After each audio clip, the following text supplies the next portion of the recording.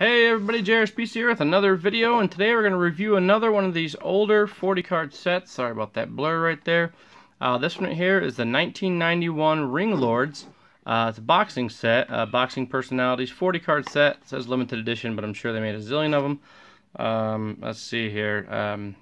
These have the same type of box as the Fax Packs famous golfer set I reviewed. Exactly the same style of box, and when I say that, what I mean is like it has like this little slit right here, which I'm not sure what that's for, but the other one has it too, and that's just a weird thing I've seen and noticed that they both have. Really good set.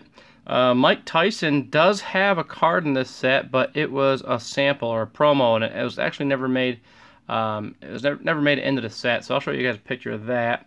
That card goes for really strong money, and surprisingly, this is another one of those sets that you can pick up for relatively cheap.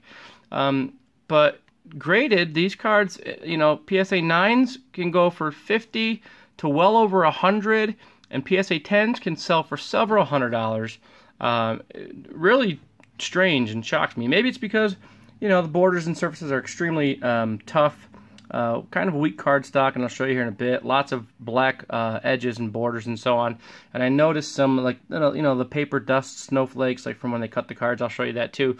But a great. Oh, sorry guys, my dog was barking. I had to pause for a second, and I had to just quiet her down. So here's a look at the set, and here's what I was talking about. You got these snowflakes up here. You can kind of get them off a little bit. Now this was a factory sealed set. I pulled the plastic off, so it's never been out of the box. And you see the condition on the top right there. You see some white on these corners too. And we'll take a look at the rest of the cards, see what they look like. But first card there, Bryant Mitchell. And you got Evander Holyfield. Now this is considered his rookie card. Anywhere you look, and this one actually looks pretty good, condition-wise. I'm not sure what the centering is supposed to look like. I imagine you can just measure up the this right down here. The left to right, and that's kind of how you can get an idea of the left to right centering. Looks like it could be a hair off, and I imagine the top and bottom under the gold and above the gold. So this one is probably centered relatively good in my opinion. Could very well get a PSA 9 possibly. And then here's a look at the back of the card. So yeah, this is considered a rookie card for Evander, the real deal Holyfield. And this is a picture of him when he had both complete ears. So there's that. Take a look at the rest here. We got a lot of other good stars in here too. So you got Donovan Ruddick, James Buster Douglas. I believe he's one of the first guys to beat Tyson or knock out Tyson or something like that. But I remember Buster Douglas. In fact, I met him a long time ago too at a card show. He came to do some signing. Tim Witherspoon. Ronaldo Snipes. No relation to Wesley. No, I'm just kidding. I have no idea. Alex Stewart, Carl Williams, Bruce Seldon, and there's Tommy Morrison. He was the one that was in Rocky V, ended up getting AIDS, ended up becoming a horrible drug addict, and so on. So that's him back in his prime. Lennox Lewis, another great one. Again, you know, considered a rookie card. Francesco Damiani. Sounds Italian or Spanish. Let's see. He's born in, Italy. Yep, sounds right there. Michael Dokes. A lot of these guys you can get autographs of too, the ones that are still around. Ray Mercer. Michael Moorer. Another good one right there. Robert Daniels. Beast. Scary guy to face right there. Virgil Hill. Thomas Hearns. Frank Tate. Dennis Andreas, I believe.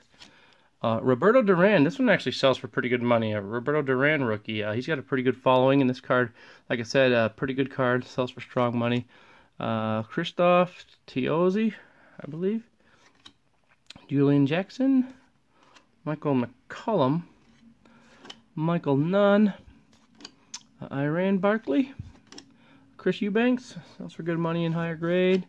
Meldrick Taylor. I got a bunch of these sets too. Marlon Starling, sorry. Glenwood Brown. You got Mark Brayland.